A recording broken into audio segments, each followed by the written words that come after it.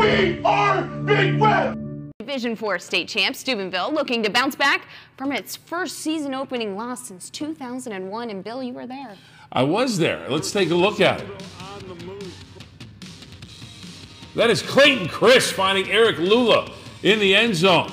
Clayton Chris making his first start at quarterback, 16 yards out on a 4th down. Big Red on top, 7-0.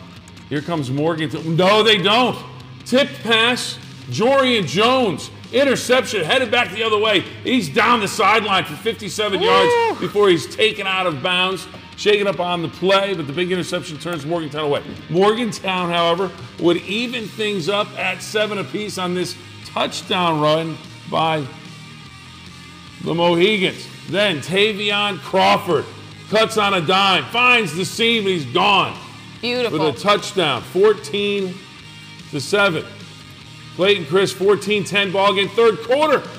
How about that? Over the shoulder to Ryan Rouse, and he's down the sideline for 74 yards and a touchdown.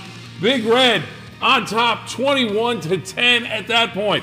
But here, Caden Rice the other way with the touchdown, 85 yards, 21-17. This one's coming down to the wire. Final moments of the game, 4th and 3, and Morgantown is turned away by the Big Red defense on 4th down. Big Red gets the win. The final score, 21-17. Steubenville with the win. Steubenville now all-time against Morgantown, 5-0, and a critical win for Big Red as they bounce back from the loss last week at home in an exciting, close ball game to Penn Hill. So Big Red gets the victory in a close, tough ball game with Morgantown.